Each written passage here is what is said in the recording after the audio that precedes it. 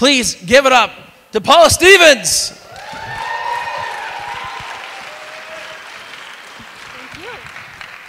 All right, well, hello, everybody, and thank you for returning after the intermission. I appreciate that.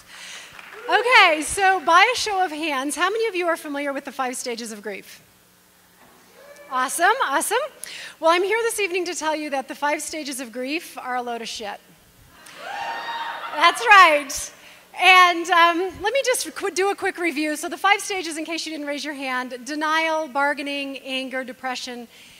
At the end, you're supposed to end up in acceptance. Keep in mind that if you end up in acceptance, acceptance is another word for resignation. So again, by a show of hands, how many of you would like to live a life of resignation? Woohoo!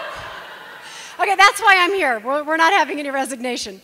So we would love for grief to be this very symphonic, beautiful thing that travels from one stage to the next. And we get to the point where we can just package it up and put it up on a nice shelf. And that's not how grief works. Grief is a little bit more like ordering food from a fast food restaurant, where you get out of bed one day and you decide you want to have the number 1 with a side of denial. But then you roll out of bed the next day and you're like, ooh, supersize that acceptance and give me a little bit of anger and maybe some depression while you're at it. So, and it really doesn't matter, because whatever you order from the grief menu makes you feel like shit. So what entitles me to stand up here this evening and be a grief basher? In 2010, while home on leave from the Army, my oldest son passed away.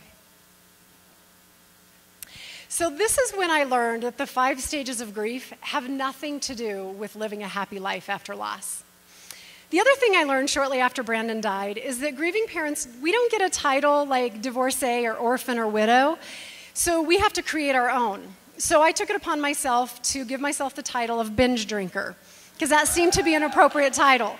So lucky for me, about that time, my neighborhood was having a recycling contest, and I figured, this is awesome, this is perfect. I can console my grief while at the same time being a great citizen of the planet, and I can recycle my beer bottles and my wine. A few weeks later, I was standing in my kitchen, fully dressed in my pajamas, beer in hand, not realizing whether it was too early for beer or too late for the pajamas. I wasn't clear on that. But I realized this grief thing wasn't working out so good for me. So I thought about it. And it wasn't so much that I couldn't accept that my son wasn't coming back. It was all about that resignation. I could not accept a life of resignation. So here's the kicker, guys. Each and every one of you are going to get to go through the 5 stages of grief. You are going to lose someone or something that you love and that is close to your heart. So what are you going to do, right? The 5 stages of grief are a load of crap. So what I decided to do was recreate those 5 stages and create good grief. Yeah. So I went back to the drawing board and I exchanged denial for gratitude. I am eternally grateful for everything that I have learned about life because of Brandon's death, that allowed me to have a lot of gratitude, and I have a huge life left to live. And then I exchanged that bargaining for letting go of thinking that the world owed me anything or that anyone else was responsible for my happiness other than myself. And then I took this big, yeah, that's good stuff, right? And it applies to you guys too.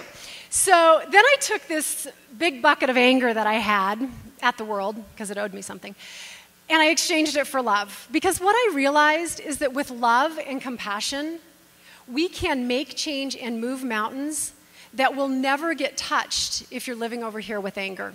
So I let it go. So then I moved on, and I decided that maybe instead of depression, humor is a better way to look at the world. The world has a ridiculously weird sense of humor.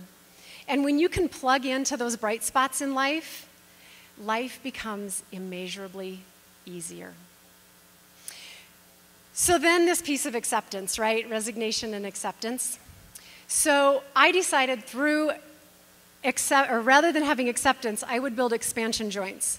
So I would build expansion joints from my broken heart so that I would live a life that is bigger and better than anything I would have had it not gotten broke. So when it is your turn I hope that you realize that you have a choice, and I hope you choose good grief. Thank you.